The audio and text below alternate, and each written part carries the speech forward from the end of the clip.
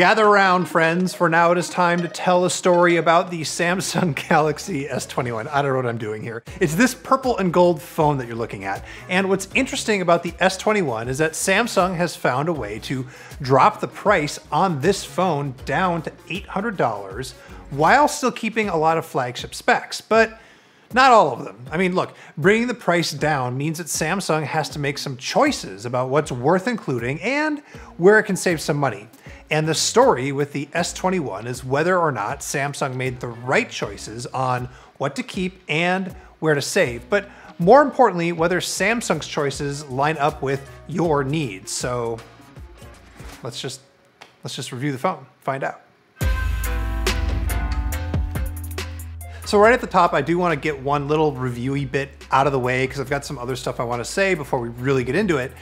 If you need a new phone and you like the way that Samsung does things, you will like this phone and it won't do you wrong. There's no WTF fails here. And there is one incredible thing in the S21. It has a fast and powerful processor.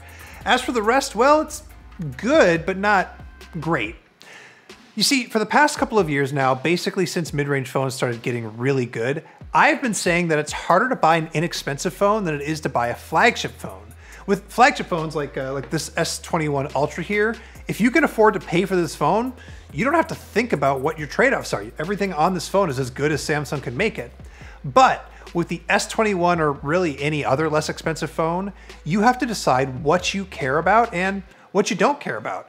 And also on the other side, every company is trying to bring the price down on their phones, and so they have to place some bets. And on this phone, Samsung bet on the Qualcomm Snapdragon 888 processor. Here is what this processor gets you. A very fast phone with decent battery life. That's kind of the bottom line for most people. You can get a full day, but you can also kill it in a day if you really overdo it. The battery on this small Galaxy S21 with its 6.2-inch screen is 4,000 milliamps, and for me, it's enough to get through a normal day. There is also a Plus version of this phone, which has a 6.8-inch screen and a 4,800 milliamp battery. I didn't get to test the bigger one, but it is a safe bet that it has a slightly better battery life than the regular S21. Oh, and by the way, speaking of Qualcomm, it has a bigger and faster fingerprint sensor now, and Samsung put it in this phone. It's under the screen, and it is really good. It's bigger and faster, and I'm really happy it's in here.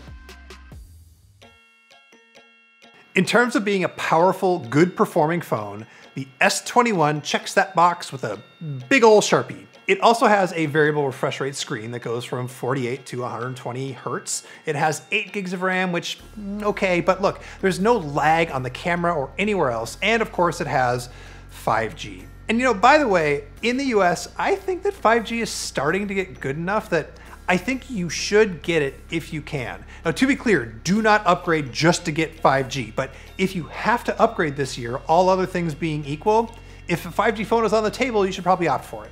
Anyway, Samsung's choice for the most important thing on this phone is the processor. So let's talk about the things that Samsung didn't choose to prioritize. And the first one is glass. I mean, there's of course glass on the front of the screen, but the back of this phone is made out of plastic. It does make the phone lighter and cheaper, and you know what? Yeah, go for it. It feels fine, it feels good. I think it looks good, and you can get it in lots of different colors really easily. Honestly, with plastic this nice, it's kind of hard to justify asking for glass on the back of most phones. Plus, and maybe more importantly, the S21 has this new updated design that Samsung has come up with where the metal rails blend into the camera bump on the side, which is surrounded by metal now, and it makes the camera bump look nicer and makes this whole thing feel just more like an integrated whole and more elegant. But then there's stuff that has been left out of both the regular S21 and the S21 Plus, and even the very fancy Galaxy S21 Ultra.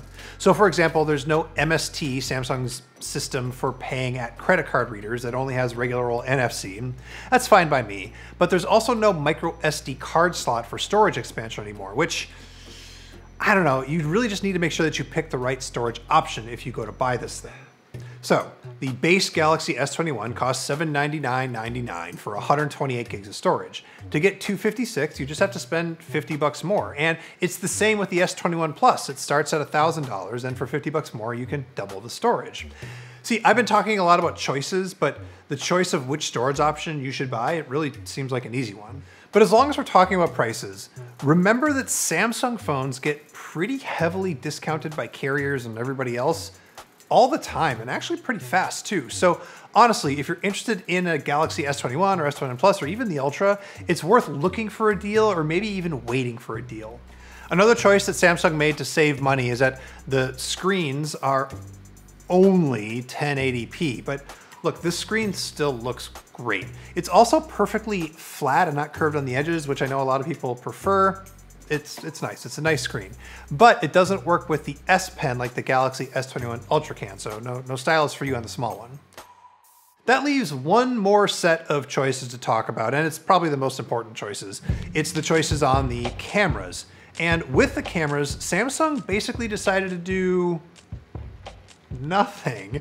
Other than a little sensor swap on the ultra-wide, this camera system is the exact same thing as we had on the Galaxy S20 last year. There's 3 cameras, a wide, an ultra-wide, and a 3x telephoto, and then the selfie camera on the front is a 10 megapixel sensor.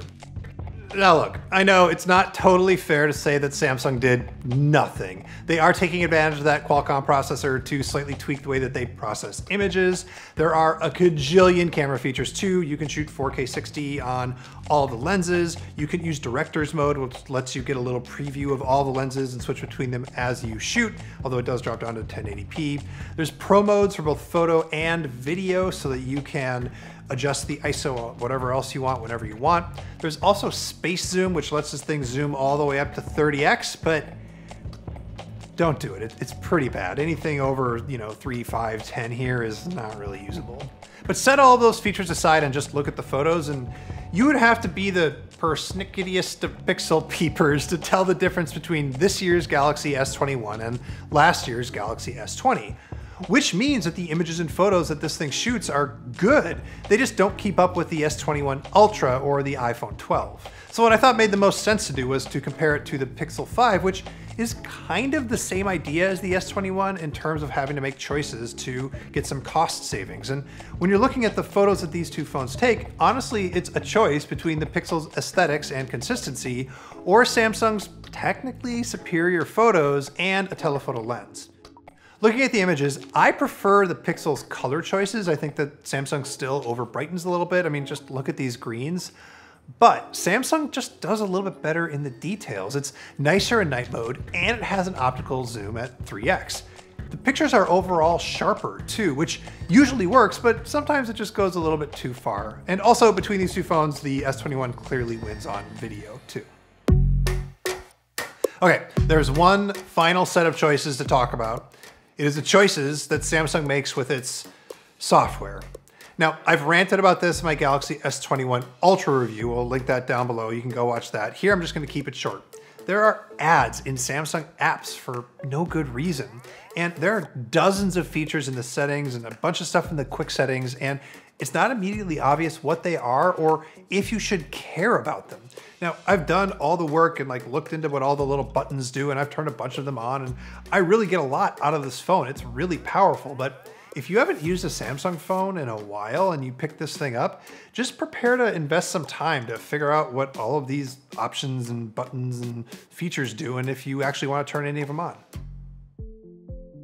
So those are all of the choices that Samsung made in developing the Galaxy S21. And when you put them all together, what you discover is that the S21 is basically a refresh of last year's Galaxy S20 with a faster processor and a different and I think nicer design. Which means that the biggest choice here is that instead of making a fan edition low-cost version of the Galaxy S flagship phones, Samsung just made the Galaxy S phones themselves the low-cost editions and left all the fancy stuff for the Ultras. As for Samsung's decision to bring that cost down by prioritizing the processor above all the other features they could have put in here, it's probably the right choice for people who want to have a phone that's going to last them several years. A fast new processor adds to the longevity of a phone. But the bummer about all that other stuff that they left out means that Samsung took a choice away from you. You can't get Samsung's very best phone without getting Samsung's very biggest phone. And what that means is I don't think you should rush out to upgrade to the regular Galaxy S21. But if you do need a new phone and you do like the way that Samsung does Android, then yeah, the Galaxy S21 is a fine choice. Thanks so much for watching. Like I said, I've done a review of the Galaxy S21 Ultra if you want to know what a spec monster is like when Samsung goes at it. As for the regular S21, down in the comments, let me know what you think of Samsung's choices.